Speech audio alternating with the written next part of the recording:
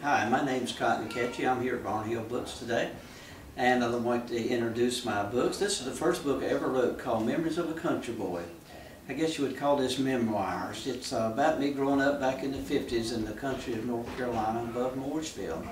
Things that us country boys did, how we got into trouble and what we did, and just good memories of the way we grew up. Real hilarious book at times.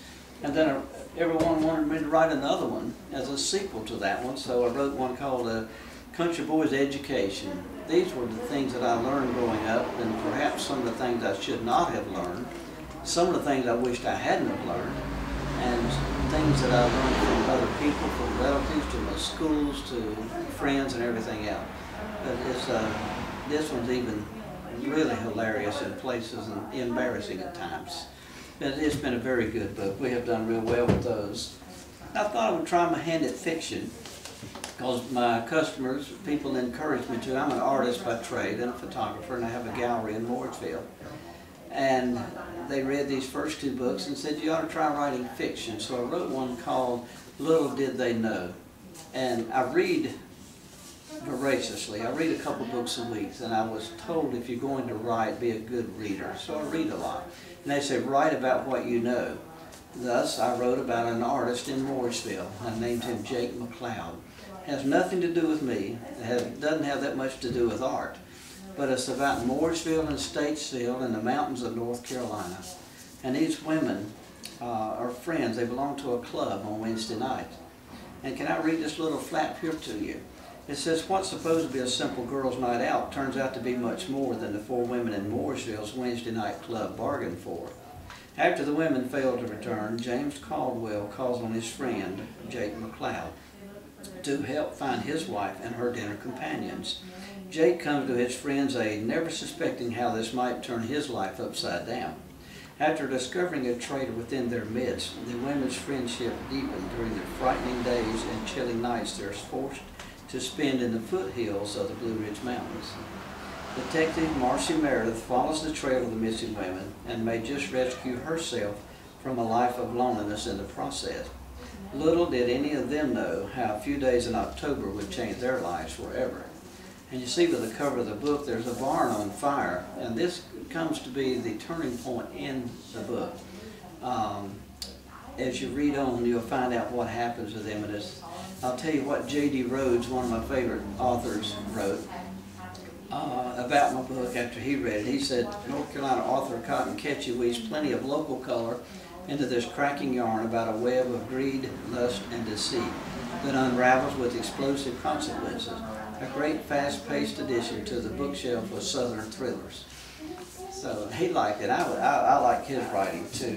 He's one of my heroes. And my new book, I had people who fell in love with the characters. They said, Cotton, you just can't let these characters disappear after writing one book. You have to keep them alive. So I wanted to keep another place in Iredell County that's dear to a lot of people. There's a little western town called Love Valley. It's north of Statesville in the Brushy Mountains in Iredell County, about 14 miles north of there. And the town was built by a man named Andy Barker back in 1954. He always wanted to have a western town. So you can see this whole town is western. They don't even allow automobiles on the main street, just horses. And the weekends find the town very crowded with horses and horse lovers. And they tie their horses up at the hitching rails and everything. And this book has the same characters along with real live people from Love Valley are in this book also. So it makes it an unusual. And it says Iredell County, North Carolina detective Marcy McLeod and her artist husband Jake are back, along with the same delightful cast of characters from Ketchie's first novel.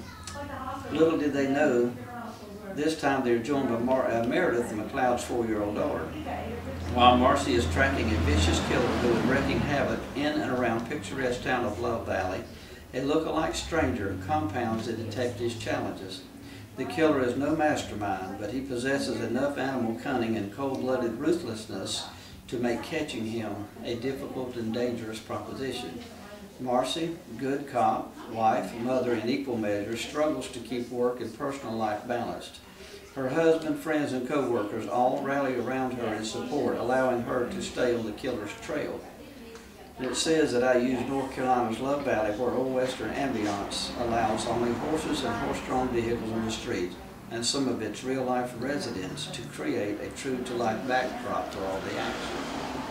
And that's just what's on the inside flap. And it's, and J.D. Rhodes on this one too wrote this: Ketchie, true-to-life characters combined with his trademark affectionate rendering of small-town North Carolina make for a solid and engrossing sequel to Little Did They Know.